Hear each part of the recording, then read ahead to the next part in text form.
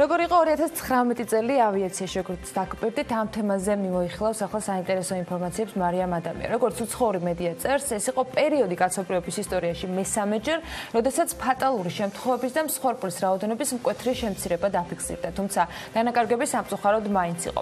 როგორ აჯამებენ ექსპერტები გასულ წელს, რომელია მსოფლიოში ყველაზე უსაფრთხო და ასევე ყველაზე ცუდი წელი, ამ აჩვენებლების გათვალისწინებით მარიამი მუშაობდა თემაზე, ახლა ის გვერდება პირდაპირ ეთერში და გაგვაცნობს დეტალებს. მარიამ, დილამშვიდობისა. დილამშვიდობისა. 20 ავიაკატასტროფა და 280-მდე დაღუპული ჯამში, ასეთია 2019 წლის მონაცემები მსოფლიოში, რომლის მიხედვითაც გასული წელი კომერციული ფრენების ბოლო 74 წლის განმავლობაში ყველაზე უსაფრთხო პერიოდად შეფასდა. ნიშნავს თუ არა ეს ფაქტი იმას, რომ თანამედროვე სამყაროში ჩვენი ფრენა გაცილებით უსაფრთხო და დაცული გახდა და რამდენად დაზღვეულები ვართ კატასტროფისგან. ამ კითხვაზე პასუხს ბოლოს გაგცემთ, მანამდე კი ფაქტებს გადავხედოთ და ყველაზე დიდი ტრაგედიები გავხსენოთ, რაც 2019 წელს გვახსენდება. ერთ-ერთი მათგანი არის 10 მარტი, როდესაც ადგილობრივი დროით 8 საათზე და 54 წუთზე თვითმფრინავი Boeing 737 მაქსი აფრენიდან ზუსტად 6 წუთში ჩამოვარდა.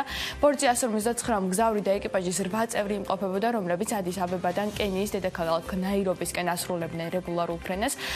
ტრაგედიის შედეგად 157 ადამიანი გარდაიცვალა ჯამში. ერებით გაირკვა თუ არ ვცდები, რომ ამ ბორტზე დაღუპულებს შორის იყვნენ იგივე გაეროს თანამშრომლები, სიცილიელი მაღალჩინოსნები და სლოვაკი დეპუტატი ოჯახის წევრები. თუ იყო დამატებითი ინფორმაციები ამ ყველაფერზე? ასეა და უმეტესობა იუნესკოს პროექტის ფარგლებში კენიაში მიემგზავრებოდა. ასევე ცნობილი გახდა ისიც, რომ ბორტზე 33 ეროვნების მგზავრი იმყოფებოდა, თუმცა ამ ტრაგედიამდე ერთი დღით ადრე კოლუმბიის ცენტრალურ რეგიონში ავარიული დაშვების მცდელობის დროს მოხდა ასევე ავიაკატასტროფა. ბორტზე 14 ადამიანი იმყოფებოდა და ვერც ერთი მათგანი ვერ გადარჩა სამწუხაროდ. დაღუპულთა შორის კი ერთ-ერთი ქალაქის მერიც იყო, ხოლო 2019 წლის ბოლო მასშტაბური კატასტროფა 27 დეკემბრით თარიღდება, როდესაც სამგზავრო თვითმფრინავი ალმატის აეროპორტში ჩამოვარდა, ხოლო მომხდარის შედეგად ბოლოს გავრცელებული ინფორმაციის მიხედვით დაიღუპა 14 ადამიანი და 35 დაშავდა.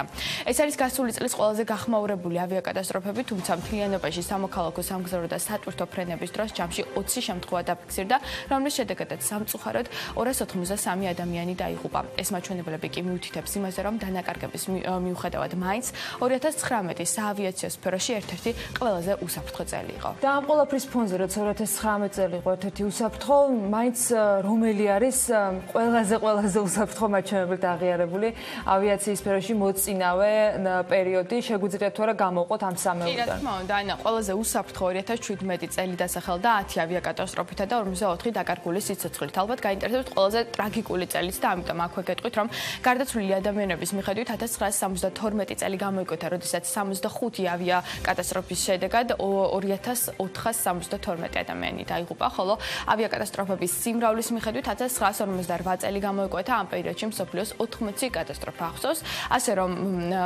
ისევ დასაწყისში დასმულ კითხვას რომ დავუბრუნდეთ, რამდენად უსაფრთხოა დღეს ფრენა, თავისუფლად შეგვიძლია ვთქვათ, რომ ავიაციის სფეროში უსაფრთხოების თვალსაზრისით პროგრესი გვაქვს და დღეს გაცილებით დაცულები ვართ, თუ სხვა გარემო პირობები არ შეგვიშლის ხელს, მაგრამ გარანტიები ცხადია, ნულია, რადგან სწორედ ამ პროგრესის მიუხედავად 2018 წელი მაინც ავიაკატასტროფების მიხედვით გამორჩეულად ცუდი იყო, ასე რომ ცხადია დაზღვეული არავინ არის უბედური შემთხვევებისგან, თუმცა თანამედროვე ტექნოლოგიების ეპოქაში რისკები მაინც მცირეა.